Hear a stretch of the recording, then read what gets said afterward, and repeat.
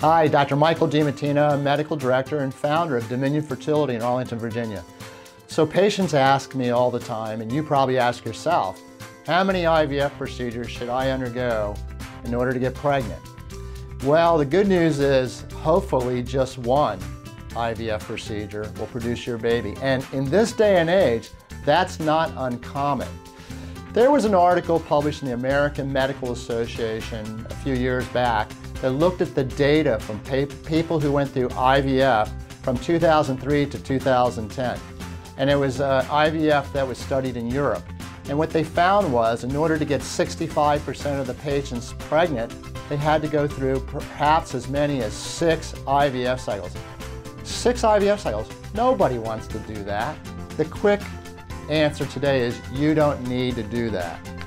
First of all, at Dominion Fertility, using today's modern technologies, we expect a live birth rate, not pregnancy rate, but a live birth rate to exceed 50% every time we transfer one embryo, not 65% after 6 cycles. That was then, and things are much better now. So things have gotten better. Our knowledge has gotten better, our technology has gotten better. So if you fast forward to where we are today, in most of our patients, when we get a pregnancy rate that exceeds 50% per embryo transfer of a single genetically normal embryo, 1 or 2 embryo transfers, and most of our patients here at Dominion Fertility are pregnant and gone. I always say, send me a picture of your baby. So how many IVF procedures should you undergo? Well, here we go. Let's look at today's technology. These days, most people, if they have adequate ovarian reserve, which means egg quantity, then we stimulate them 1 time. And from that, we hope to have enough genetically normal embryos where we can produce our entire family. Most people want 2 babies, plus or minus 1.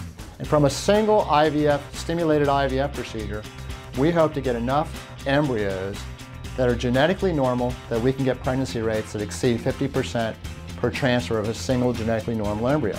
Dominion Fertility does not transfer embryos fresh from our stimulated IVF program. Because back in 2010, and subsequently many studies have confirmed this, we found that if you transfer the embryo from a frozen thawed state, not in the fresh cycle, you get much higher pregnancy rates. Add to that more technology, but for the good, okay?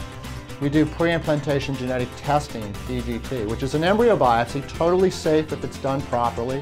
Our embryologists are incredibly skilled. We biopsy thousands of embryos all the time. So now if we take that embryo, we biopsy it, then freeze it, and then transfer a genetically normal embryo, 1 at a time, we can get most people pregnant in 1 or 2 embryo transfer cycles from a single stimulation. So the good news is we have really progressed tremendously in the field of IVF, and so that nowadays, most people who come here anyways should be rewarded. It's all about the patient, and I always say, show me the baby. That's what it's all about. Show me the baby. We haven't gotten a baby for you. As far as I'm concerned, we have not been successful. Dominion Fertility is committed to stay on the ultra cutting edge. We have been doing IVF for over 30 years. We have great pregnancy rates, as you can see. We care about our patients. We partner with you. We want you to engage us, participate, answer your questions, so we can make this as stress-free as possible for you, and show me the baby.